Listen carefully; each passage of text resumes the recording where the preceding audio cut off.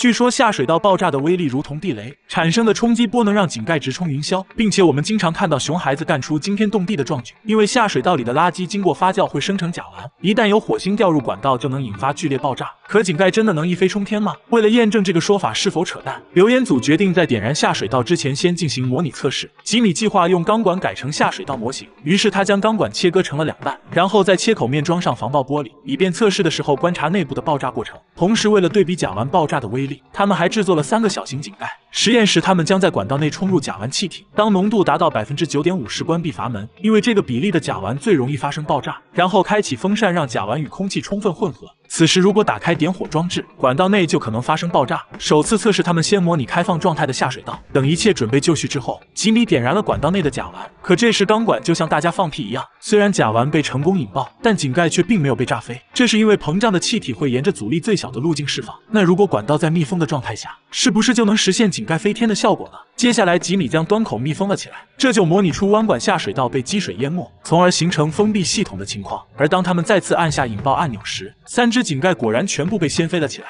但现实中的下水道里会堆积各种垃圾，为了让实验更加逼真，亚当随手丢进了一些金属碎片，并造成 20% 的管道堵塞。这样又会对甲烷的爆炸产生什么影响呢？可等他们重新进行点火时，这次的实验让2人非常惊讶。堵塞物不仅让燃烧速度变得更快，同时也会使井盖飞得更高。显然甲烷爆炸的威力是不容小觑的，但真的能让井盖一飞冲天吗？亚当和吉米决定引爆挖史顿的下水道，但这样可能会弄丢几个井盖，于是他们只能来到了爆破试验场，并在这里挖出一条12米长的坑道，而这样的尺寸刚好相当于真实下水道的大小。然后在起重机的帮助下，他们将3段重达16吨的箱型涵洞铺设在坑道中。由于工程量巨大，他们还请来了施工队帮忙。吉米为了模拟下水道堆积的杂物，他将铁丝网摆放在坑道中，随后他们盖上了下水道的水泥盖板，同时还在上面预留了3个井口。为了避免盖板被爆炸掀开的可能，他们往下水道上方覆盖了泥土，并且泥土的厚度达到了90厘米。之后吉米将3个铸铁井盖涂成显眼的颜色，而每个井盖的重量超过47公斤，如果它真的被炸飞，砸在身上估计会有一点疼。为了实验的绝对安全，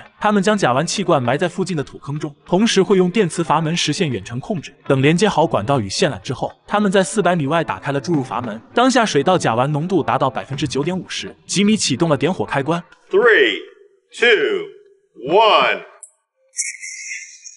随着一声巨响，地面掀起巨大灰尘，而井盖也瞬间被燃烧的气体炸飞到45米的高空，并且在6秒之后才落回地面。所以下水道爆炸的威力非常危险，大家千万不要往里面丢鞭炮，不然上天的可能就是你了。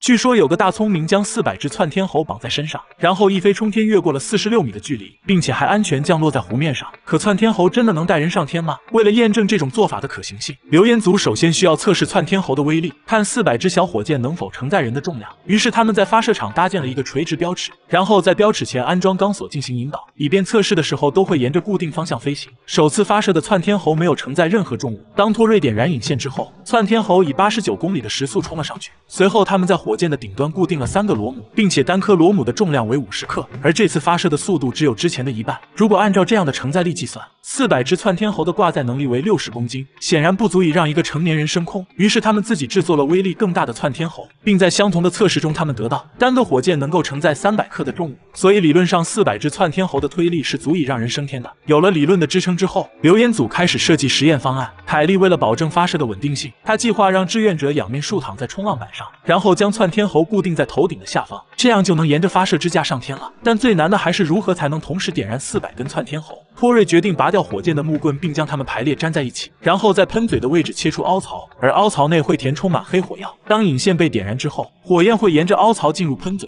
这样就能同时点燃所有窜天猴了。而格兰为了减少发射时的摩擦力，他用滑板做了一个底座，同时还增加导轨来稳定发射的方向。可这样真能使人一飞冲天吗？接下来他们来到泳池边上展开实验，但由于没有人愿意尝试充当志愿者，他们只能请来了假人老兄，并且他的体重和成人相当。等发射支架安装好之后，托瑞将400只窜天猴固定在支架上，然后他们在远处点燃了引线。可假人在飞出后转了几个圈就栽进水中，而失败的原因是冲浪板的弯曲使假人提前脱离了轨道，同时假人的重心也不在推力的中线上，从而导致飞行失去平衡。于是留言组决定重新改进实验方案，于是托瑞打造了一个飞天模型，并且假人处于推力的中线上，同时还为模型增加了锥形帽子与尾翼，以此来增加飞行的稳定定性。而为了检验是否符合空气动力学，他们用模型进行了风洞测试。如果模型能在气流中保持稳定，就说明实验的方案没有问题。但测试一开始，模型就出现了偏转。之后，托瑞更换了更大的尾翼。当他们再次开始风洞测试时，模型果然达到了稳定状态，并且用手干扰也能快速恢复。接下来，他们在开阔地一带进行了试飞测试。托瑞将模型安装在发射架上之后，凯利按下了点火按钮。这时火箭直冲云霄，飞越了50米的距离。那么将模型放大之后，又能否实验成功呢？下面留言组按照模型方案重新制作了发射装置，然后决定在附近的山坡进行实验，并在吊车的帮助下，他们搭建了50度倾角的发射支架。为了感谢老兄为科学献身，凯利贴心的帮他画好了仪容，托瑞则将400根窜天猴安装在装置的底部。而这些小火箭的空载推力能达到400米远，可在载重130公斤的老兄后，能否飞越46米距离呢？等一切准备就绪之后，他们点燃了所有窜天猴。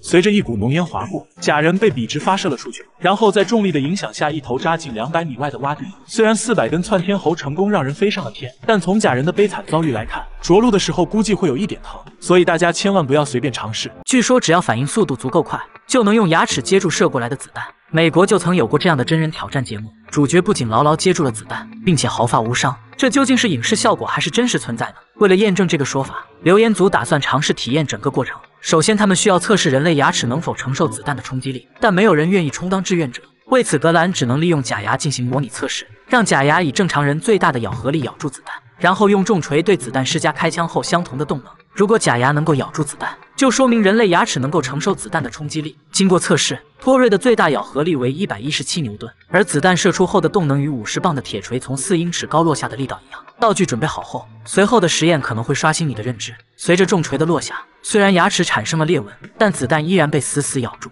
难道人的牙齿真的能承受子弹的冲击力吗？所有人都对这个结论大吃一惊，但毕竟假牙的材质和真牙还是有区别。为了实验的严谨性，托瑞从屠夫手中借来一个新鲜猪头，他们打算用比人牙更相似的猪牙重新进行测试，再次释放重锤，这一次子弹直接飞了出去。由此可见，人类牙齿是无法承受子弹的冲击力，那人的牙齿又能否对发射的子弹做出及时的反应呢？接下来，他们对3人的反应速度进行了测试。为保证人员的安全，实验将用没有杀伤力的油气弹从25英尺的距离射击。经过多次测试，即使反应最快的凯利也没能抓住一颗子弹，而这种油气弹的速度才只有真实子弹的1/3，所以人肯定是无法及时对射出的子弹做出反应的。但留言组偏偏不信邪，为了更好的还原留言场面，他们准备使用真枪进行实验，看究竟如何才能真正接住子弹。托瑞直接制作了一个钢制假牙，而格兰则打造了一个联动装置，将手枪和假牙分别固定在装置两端。当按下遥控开关，手枪扳机收到信号发射子弹，同时假牙的计数器开始倒计时，只要计算出子弹到假牙所需的时间，就能刚好咬住子弹。通过高速相机计算得出，从按下按钮到子弹飞到假牙所需的时间为82毫秒。接下来他们来到了当地警局的靶场，在安全员的监督下，他们将在这里进行实弹测试。经过弹道校准之后，两人将假牙固定在子弹经过的线路上，一切准备就绪。格兰在防弹玻璃后按下了发射按钮，然而钢牙在子弹还没达到之前就已经咬合，即使延时已经精确到1/1000秒，但几次测试下来都没成功。子弹不是撞在钢牙上，就是钻进了咽喉。于是他们换上面积更大的钢板，也许这样就能咬住子弹。经过多次测试，最后终于成功咬住。然而打开钢板却发现子弹已经碎成了渣。接下来他们将假牙安装在联动装置上，随着一声枪响，假牙被崩得粉碎。所以不管是反应速度还是牙齿的强度，都不可能接住子弹。据说有2个醉汉为了寻找乐子，其中一个将3个烟头塞进了枪管，然后从2米外一枪射穿了同伴的心脏。可烟头真能当子弹使吗？为了验证这个说法是否扯淡，亚当决定让吉米亲自尝试一次，看烟头能否造成致命伤害。但吉米死活都不愿意，所以他们只能制作假人来代替倒霉的同伴，并且为了方便观察被烟头击中的情况，亚当选用透明的组织替代胶进行浇筑，同时还为假人安装了一颗珠心。等12小时的凝固之后，他们将假人带到了警局的射击训练场。而在富波勒的帮助下，吉米找到了一支留言中的同款步枪，然后他将50克的黑色火药倒入枪管，紧接着把3个全新的烟头塞进了枪口。如果留言属实，烟头将会穿过前胸击中假人的心脏。一切准备就绪之后，吉米从2米外开始瞄准，随着一声枪响，尽管有无数火星从枪口射在假人的身上，但并没有造成实质性伤害，反而在胸前残留有大量未燃烧的火药。富伯勒认为可能是火药压得不够紧，导致威力打了折扣。同时亚当也发现了实验的漏洞，正常抽过的烟头里都会残留大量焦油，这势必会增加烟头的重量，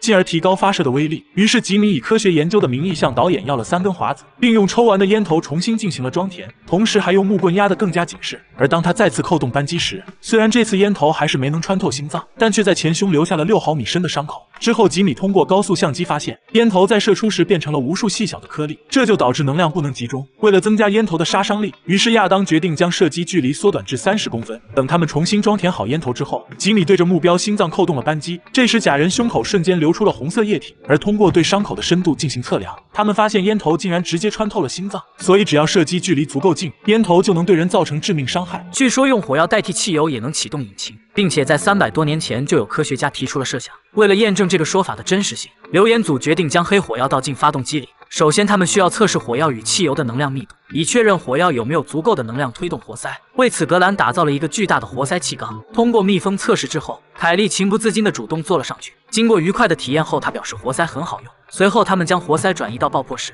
并在上面放置一块磁铁，分别用汽油和火药进行推力测试。通过对比磁铁被顶上的高度，他们得到火药的能量密度远超汽油。那么它又能否用来发动引擎呢？接下来，凯莉瞒着老公将汽车上的引擎卸了下来，但在灌入火药之前，他们还需要确认火花塞能否将火药点燃。格兰将5个令火药倒在火花塞上，然后用电钻以手动方式驱动引擎。不一会，里面的火药就发生了爆炸。正常的引擎是将蒸发油气吸入气缸，但火药颗粒太大而无法被吸入。为了将火药送入气缸，凯莉决定将火药重新研磨，让其变成粉尘状，或许就能被吸入气缸，并且像油气一样漂浮。而格兰则打造了一个小型喷砂机，只要将火药放入容器，压缩空气就会将火药粉尘带进气缸。一切准备做好之后，格兰在防爆室再次使用电钻驱动引擎。如果实验成功的话，引擎将会持续运转并喷出黑色废气，但这次火药并没有被点燃。随后通过拆解，他们发现原来是里面的机油导致火药被凝结，从而无法被点燃。于是他们将引擎里面的机油全部放干。而为了提高点火的成功率，托瑞还将火花塞换成了电热丝，通上电池后就形成了一个恒定的火源。重新组装好后，他们再次启动了引擎，这次又能否点燃火药让引擎运转呢？然而无论如何驱动，火药也没能被点燃。最后他们直接将火药倒进气缸，虽然被顺利点燃并推动了活塞，但却无法持续运转，所以火药是不可能代替汽油来驱动引擎的。据说咱们少林武僧能用飞针穿透玻璃击碎后面的气球，并且玻璃不会破裂，而流言组坚信这就是骗小孩的假把戏。为了揭穿这个骗局，他们首先准备了一个标盘，打算在测试之前练一下手感，以确定实验的时候不会脱靶。最先测试的凯莉虽然每一针都能命中，但飞针的时速却只有45公里，而随后的格兰和托瑞也都相继命中靶子，并且速度分别达到了61和75公里。那以这样的速度又能否击穿玻璃呢？接下来他们将用最常见的3毫米玻璃进行测试。然而凯莉连续飞出的几针都被弹了回来。随后的格兰虽然速度比凯莉快了不少，但却被回弹的针尖扎伤了皮肤。就连速度最快的托瑞也没能击穿玻璃。不过他认为自己飞针的方式并没有错，并且坚信只要速度足够快，就一定能穿透玻璃。于是他找到了职业棒球投手肯德基，他曾以惊人的投球速度让14名球手出局，并且获得10比0大胜。为了证明肯德基的投球速度，托瑞很不自量力地表示要和他一决高下。当他率先将棒球以77公里的时速投出后，肯德基则轻松地投出148公里每小时的惊人速度，几乎是托瑞的2倍。那他又能否徒手击穿3毫米厚的玻璃呢？但经过多次尝试，玻璃都无动于衷。而高速相机显示，最快的一次飞针时速竟然达到了169公里，并且事后他们发现针已经发生了弯曲。但流言组并没有打算让肯德基休息，直到他以182公里的时速飞出，才勉强将玻璃击出裂纹。那如果换成更薄的玻璃，是否就能顺利穿过去呢？下面流言组将用1.6毫米的玻璃进行测试，但大家都小看了中国玻璃的质量。随着钢针一次次飞射，玻璃依然非常坚挺，不但没有破裂的迹象，反而还将飞针给撞碎了。无奈他们只能换上了美国产的0.8毫米玻璃，这次又能否成功呢？然而由于玻璃太过于脆弱，这次他们直接将玻璃击碎了。但这并不意味着飞针穿玻璃实验成功。想要使飞针能干净利落穿过玻璃，就必须再次提高飞针的速度。于是托瑞决定用气枪进行加速，但由于针的直径比枪口小太多，所以他用木块塞入枪管来保证发射的气压。然而当他以225公里的时速射出时，玻璃依然没有被击穿。紧接着托瑞将速度调整到气枪的最大值，让其以289公里的时速发射飞针。这次终于击穿了3毫米厚的玻璃，并且没有发生破碎。尽管如此，但他们认为蚁人的力量是无法将针飞出这么快的速度，所以他们依然坚信咱们少林飞针穿玻璃的功夫是骗人的。对此大家怎么看呢？我是探索哥，咱们下期见。